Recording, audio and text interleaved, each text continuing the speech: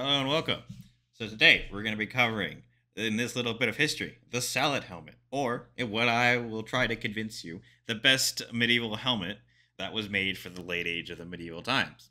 So, if we take a look at the development of what is going to be the Sallet helmet, this is a chart you can find. It's maybe not to be the most accurate thing, but it gives you a general idea. So, we start with the Spangle helm around 600 AD, and it evolves into the coronal or Norman helmet, right? This is the helmet we're all mostly familiar with, right? It's basically a skull cap, more or less. And then this developed into the famous helmets of the Crusader period, which we all know from the Crusader period, the First Crusade and the Second Crusade, which developed into the flat top and then the sugar loaf eventually. And then in the 1300s, it develops into the bassinet line. If you continue with this line, you get to the Sallet around the 1380s, and then you can start to go up, and then it'll deviate here, basically going into the kettle hat on the right, and then if you keep going forward, you will see that it develops into the Sallet. Now, the Sallet is mostly originated, as best sources we can tell, it originated in Italy. However, it's also made its way around the medieval world, and mostly in Germany is where the main deviation started to come out with. If we take a look here, this is a picture Knight Aaron drew. Again, he'll be linked in the video below. But this is a general idea of the Sallet in the 15th century, okay? These are all the types of variations. Well, not all of them, but most of them, right? So if we start on the left, we can see that the open-faced one. Now, again, offers pretty good protection for your head. You don't have a visor, so your face is pretty exposed. But it is a very decent helmet at what it's supposed to do. If you look at the Italian visor versus the German style half visor, you can see that the brow plate on the Italian one, basically what we're talking about here is this front plate. It's giving you extra protection on your brow. Now, this helmet gives you excellent protection to your front and your backside of your head. You're pretty much encased in this helmet. German Sallet is you can see that the tail has been extended down. This offers more protection to the back of your neck, whereas the Italian ones are a little bit shorter. So it depends on which style you want and which you would think better. Now, this no visor, what this is referring to is a munitions grade helmet. Now, munitions grade, what that is talking about is basically a poor man's helmet. Its visor doesn't articulate, and you have to raise the entire helmet up and down. But it is very cheap, and you can be used to equip a lot of soldiers very quickly.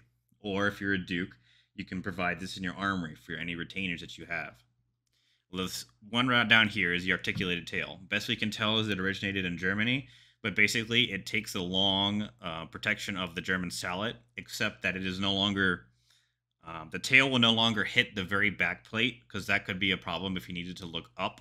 The articulated solves this, as you can get more visibility.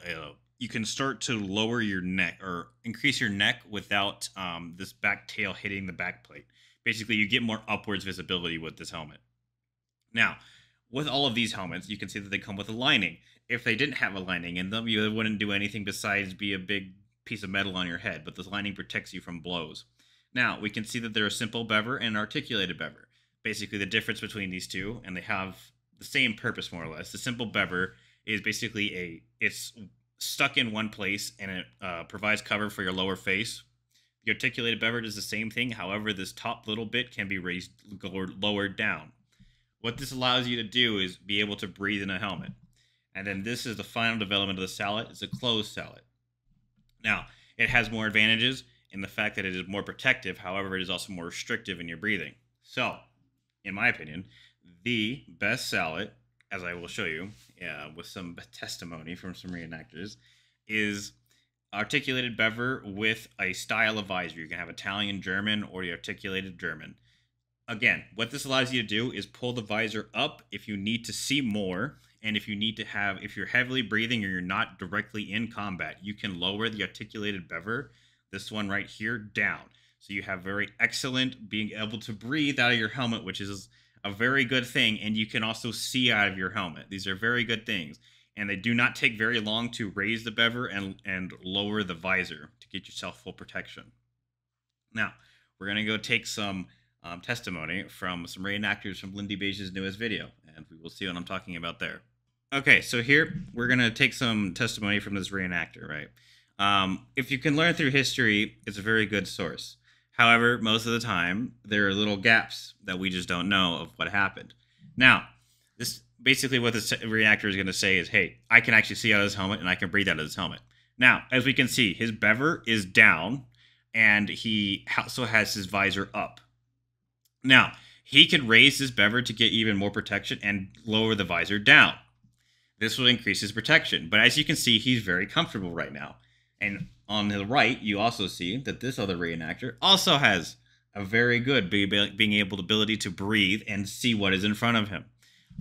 This gives the Sallet a good general approach, but we're going to see what he says. Yeah, you've gone for the Sallet and bevel combination, and what do you think are the advantages of this over, say, the closed helm? Sallet bevers eminently wearable, that they are a functional helmet that you can wear all day. You can take the helmet off, keep the bever on, you can take the bever off, keep the helmet on. The bever closes or drops, you can eat, drink, hear, do things other than fight in it. It's not as protective as a closed helm. There are gaps and weak points in it, but I would rather have a helmet that I'm going to be wearing at the time than a really good helmet that I've left at home in the locker room. I like Sallets and bevers, they work, they're comfortable. So, as we can see from his testimony, basically, you can have, if we go back and take a look, we also, at this time period, there are different helmets. There is the bassinet, right, that completely covers your head. There is the eventual development of the bergonets, but basically all these closed helms down here, these armets. Now, they offer, what has he said? Fantastic face protection. However, they are, in the slightest terms, a pain in the ass to be able to breathe out of and do everything that you need to do everything that's not directly fighting combat. Now, this is why the Sallet, in my opinion, is the best medieval helmet. It gives you a well-rounded suit of protection that you can upgrade your defenses and lower them at the same time without sacrificing too much visibility and the ability to breathe.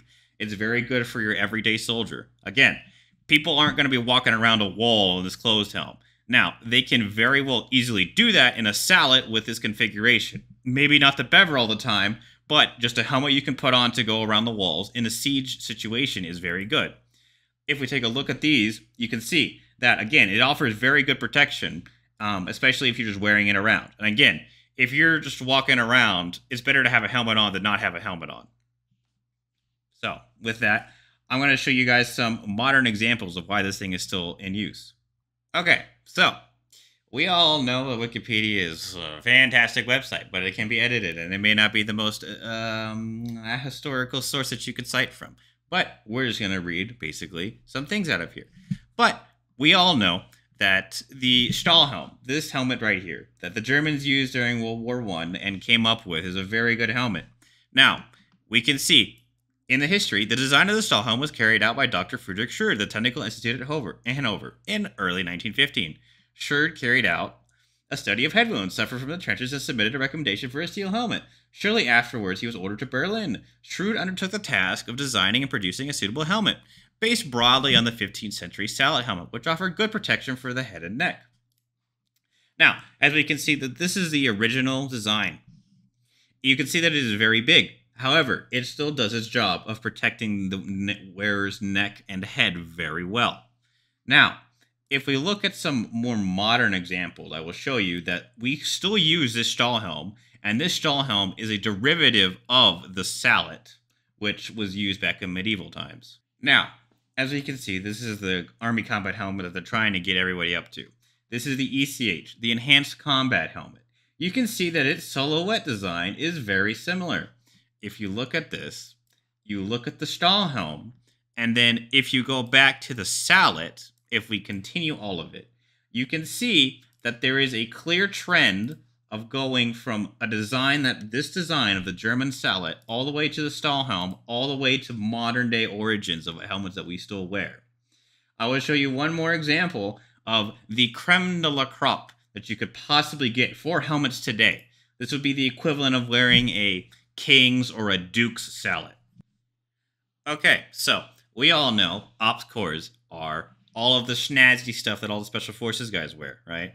We can see again that the helmet design really hasn't changed much. If we go back to the Sallet, you see it's a very effective design here, right? Protects most of your head, keeps it relatively same shape. Stahlhelm does the same thing. Direct continuation, more or less, of the Stahlhelm. And then we look at our enhanced combat helmet. It is a more or less direct successor to the Stahlhelm. There's more detail into this that I could get into later, but basically they took the same measurements that the Stahlhelm is without saying they did, like without using the actual helmet, but took the same design principles and applied it to a modern day helmet. Again, offers very good protection. And now we come to the ops cores, right? Obviously, I'm not sponsored by them or anything. I don't have $2,000, but again, the helmet does a very good job, and it protects you much like a Sallet would. It has more ear cutouts because of the way we use helmets today with headphones and stuff, right? They didn't have that with the Sallet. So there you go, all the way to your modern example of why the Sallet is a very good helmet, and why, in my opinion, it is the best medieval helmet of all time.